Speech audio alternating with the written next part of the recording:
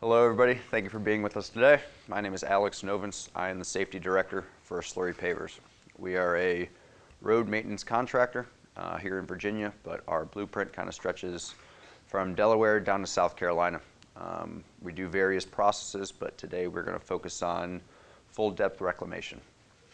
So today's agenda: why is safety important? We'll talk about some accident statistics, general work zone safety, backing safety, utility hazards. Why is safety important? A company's most valuable asset is its employees. If you don't have employees, you can't get the work done. Safe workers will equal happy workers. If your workers aren't happy, they're not going to be excited to go to work. If they fear for their lives when they're at work, then it's not going to be a safe work environment. Workplace efficiency. If you have accidents, your company is not running smoothly. The claims and the costs of work. If you have accident claims, backing accident, that piece of equipment is down. It slows down your production. The cost of an injury is far more expensive than the 5 minutes you saved not getting somebody to help you back up. But most importantly, families and friends. Everybody wants to go home to their families the same way they showed up to work in the morning. And I know for our company, many of your employees are also brothers, sisters, aunts, uncles, cousins of each other. Everybody wants to go home safely, and I know every parent wants to go home safely to their children. For the most part, you work with these people 10, 12 hours a day, 5 days a week. You're spending more time with them than you are with your families at home. Workplace fatalities. 29 Virginia workers have died in job-related injuries and illness through the end of July compared to the 31 deaths of all of 2015. More than half of those deaths occurred in the general industry, with 9 of the 29 in the construction industry. You have workers killed by motorists, workers killed by work zone equipment on the job site. We can do everything right in our work zones, but the X factor is that we are working around the public. Construction workers on sites and highways are at risk for serious injuries and fatalities. We work in congested areas exposed to high traffic volume speeds, as well as under conditions of low lighting, low visibility, and inclement weather. You're on the highway, you can wear all your vests and reflective clothing possible. Some people aren't going to see you. And I know I've been on a job site on the highway with cars whipping by at 80 miles an hour, and you feel that gust of wind hit you and it'll pull your hard hat right off you. The work is routinely near moving construction vehicles as well as the motoring public. The primary cause of worker fatalities in 2005 to 2014, runovers or backovers, vehicle equipment collisions, and caught between or struck by hazards. These are all vehicle hazards. And in FDR, most people are in pieces of equipment, luckily.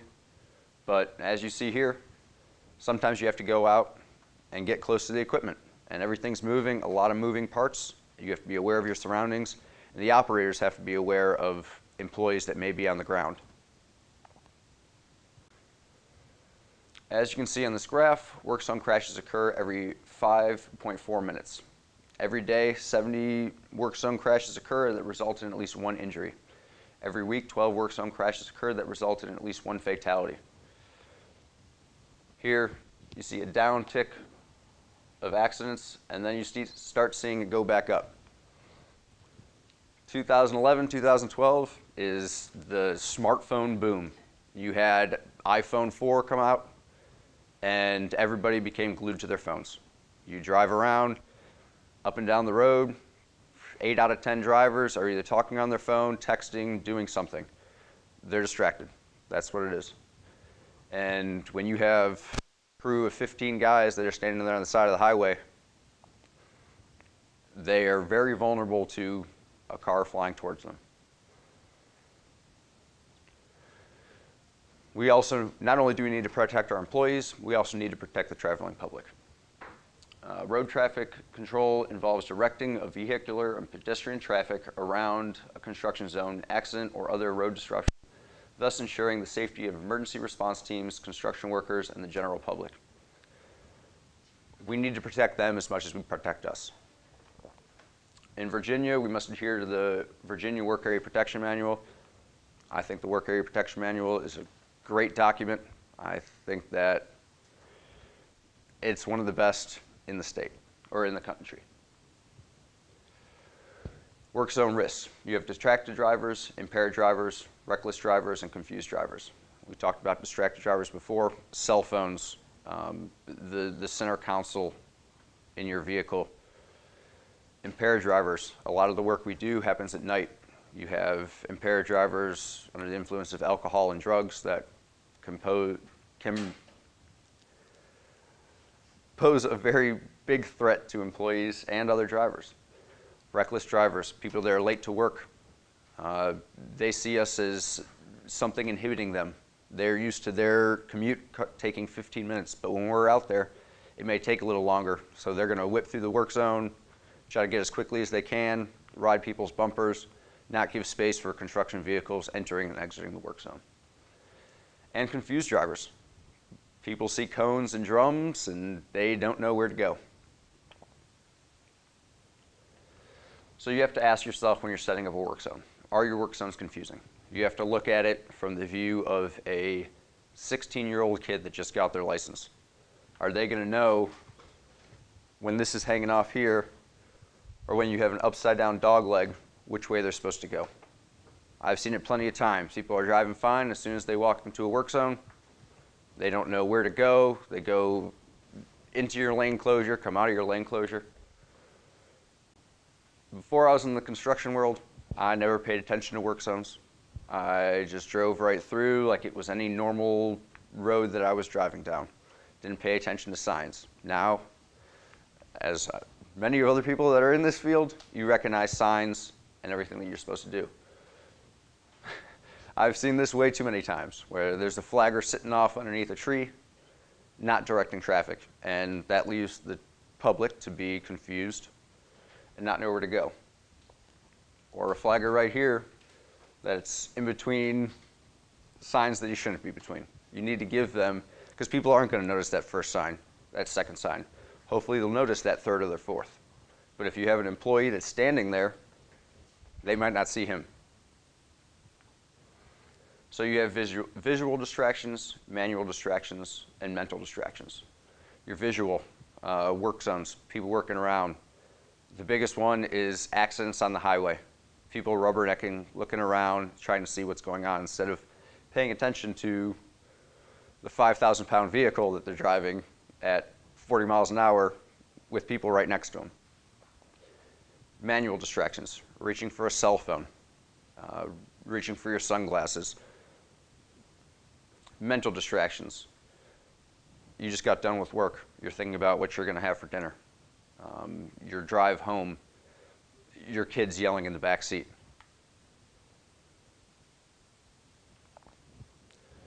Then we have backing hazards. As we talked about before, one of the biggest causes of fatalities and injuries was backing and runover hazards.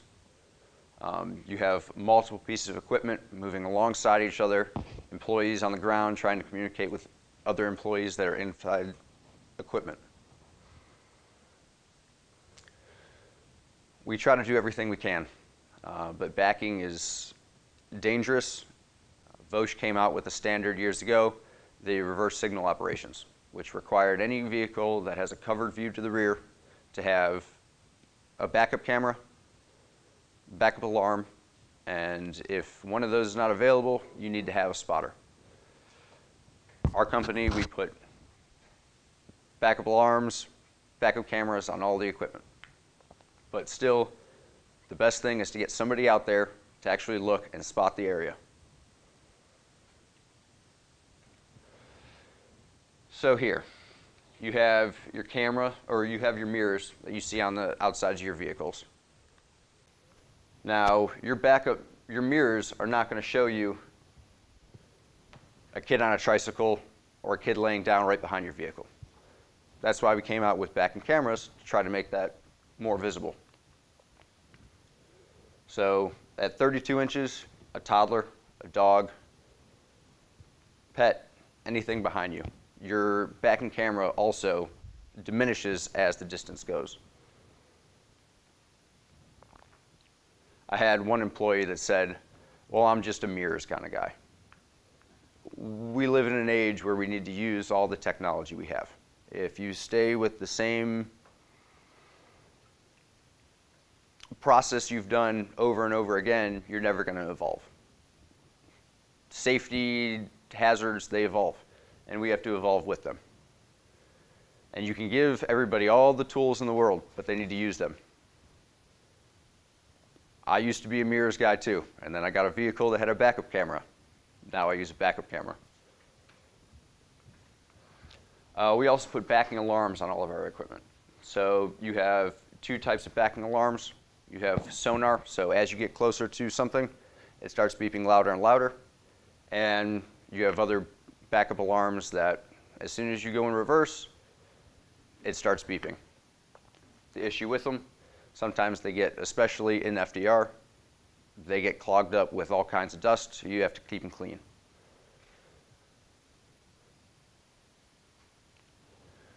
We also added backup cameras. Now, as you can see, these backup cameras are mounted pretty high in the vehicle to give you a large view of what's behind you.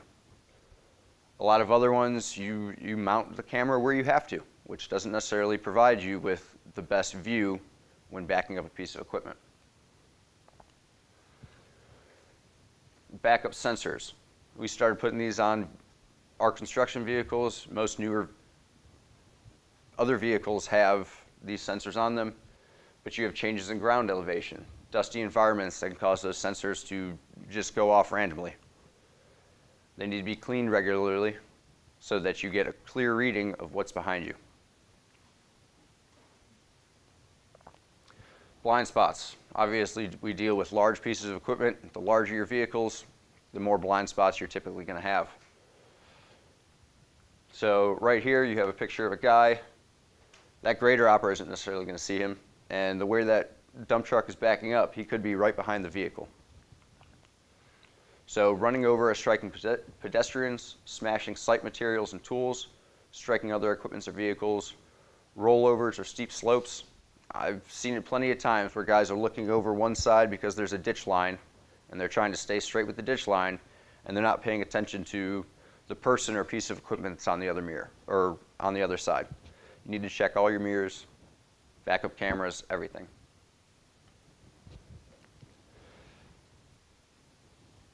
We've done the best we can to incorporate more cameras into pieces of equipment to eliminate those blind spots.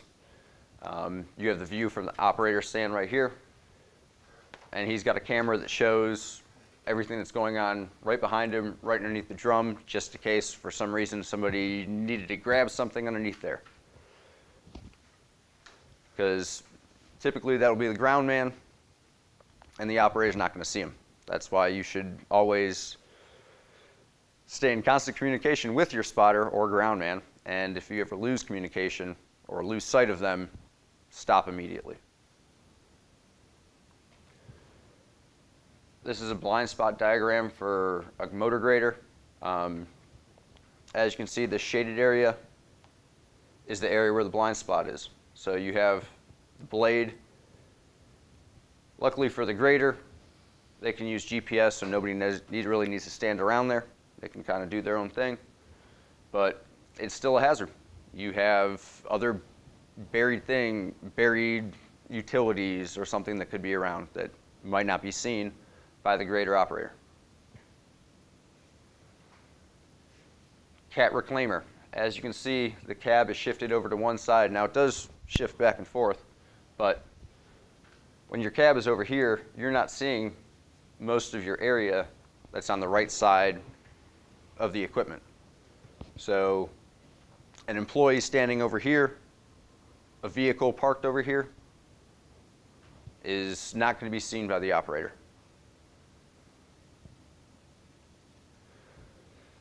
When working with cement, lime, you can have a very dusty environment. Here the cement is loaded into bags, goes into the spreader truck. Those bags sometimes blow off. And there was another pickup in here and it's completely covered. Large equipment also doesn't help with visibility, and it makes it difficult for a ground man. There's another employee that's about 10 feet from him in there, and you can't see him. One of the biggest hazards, a lot of the roads that require FDR are old roads. Before FDR, all they did was overlay, overlay, overlay. So nobody really knows how deep certain utilities are or what could be underneath there.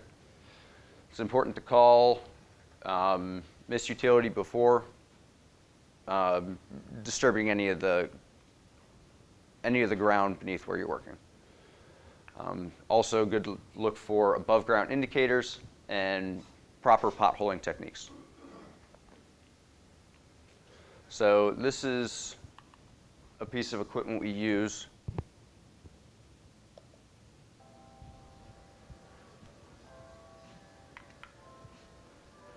Where instead of using a shovel to pothole that could damage any kind of line that's underneath, this uses air to break up and suck out the dirt and debris that is in the subgrade.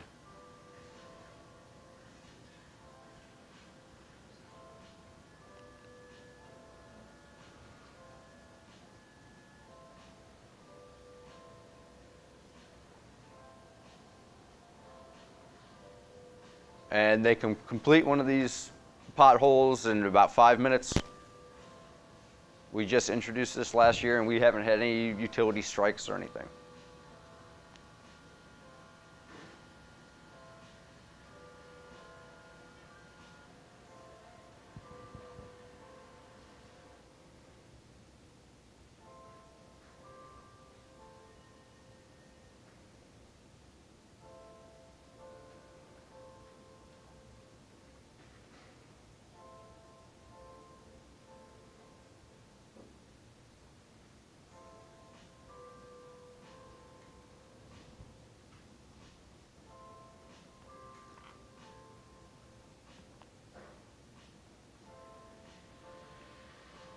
And the material you can dump right back onto the road.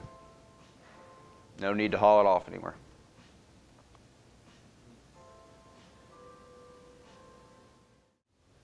So very often it's an underground cable line, or in that case you have a gas line or an electrical line, which can be hazardous. You clip one of those and you have gas spilling out. You could blow up your machine, injure your employees that are around. So it's very important to look for these underground lines. Communication lines are just as expensive when you hit them too. Above ground indicators. So we reclaimed this area. They came and marked it, and they thought they were good. They knew the line was there, but these markings were added afterwards. They thought they were okay. Didn't notice a cable box that was sitting right there that ran all the way along to one of those green boxes that sits out of the ground. They came through there, cut the line, because there were no markings. So one of the issues with FDR is sometimes when you need to take that asphalt off, they come in, they mark the asphalt is disturbed, and nobody ever comes in there again to mark it again before the FDR process begins. So it's important to look for above ground indicators to figure out where those lines are. That way you know where to pothole to try to figure out how deep those lines are before going in there and reclaiming the area. Sometimes we work on tall pieces of equipment. You have fall hazards. This is another one of those bag-loaded cement spreader trucks. We've tried our best to engineer those out and get these cyclone trucks so there's no need for somebody to go up on top of the equipment. As you can see here, they don't have any kind of fall protection, and they are well above the 6-foot limit.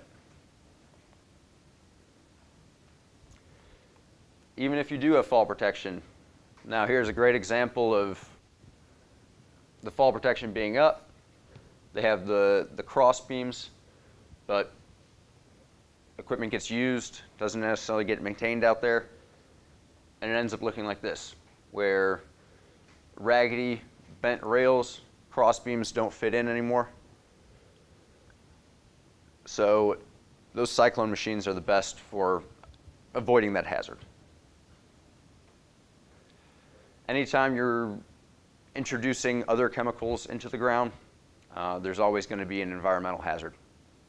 So many of the times you'll need to store lime, cement, calcimite, emulsion on site in a large tank like this. Now what happened here is a seal broke underneath here, caused material to leak out, and then got down into this water supply. Luckily, it was all contained. That was just kind of a runoff area. It didn't go into any kind of water or anything like that. But there's always those environmental hazards that you have to look out for. So it's important to create berms around tanked material and make sure proper maintenance to make sure seals are maintained.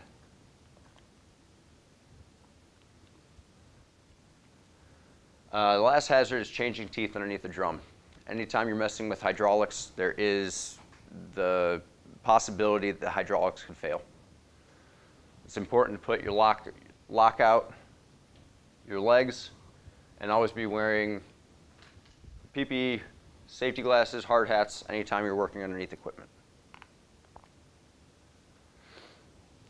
Keys to safety. This is a dangerous job. It's large equipment that is very unforgiving. If you mess up a little bit, it could cost you an arm, leg, or even your life. Don't get complacent. A lot of injuries happen. It's the brand new employees that haven't been properly trained, or it's the guys that have been doing the job for 30 years that I've always done it this way, and I haven't gotten hurt yet. Nobody else has gotten hurt yet, so why don't I keep it doing it that way? Like I said before, we need to evolve. Safety needs to evolve as hazards evolve. Don't cut corners. For the most part, people get paid hourly. Take a little bit more time. That 5 minutes that you saved is going to cost a whole lot longer if somebody gets hurt or equipment is down, because you need to fix the piece of equipment so your crew is down for 4 days. Teach safety as a value. Safety is always seen as some kind of enforcement, the police of the construction world.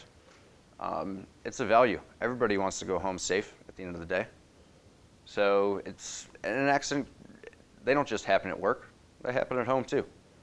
So if you use this as a value, try to always think safely. You're going to extend your quality of life a whole lot more. Proper training is essential. I hear from people all the time, oh, I didn't know I wasn't supposed to do that. Train your employees the best you can to recognize hazards, to understand what the dangers are, and how to operate equipment safely. And look out for the people around you. Like I said, your crews, the people you're working with, you work with them for a long time. They become your family. And you don't want to see them get hurt. You don't want to, before I leave a job site, if I see something's wrong, I feel the need to say something. Because if I leave and something happens, all I could think about is, well, I saw that and I just let it go. I didn't say anything that could have stopped that from happening. Is the risk worth the reward? Will my actions harm anyone else around me? Will my actions cause harm to myself?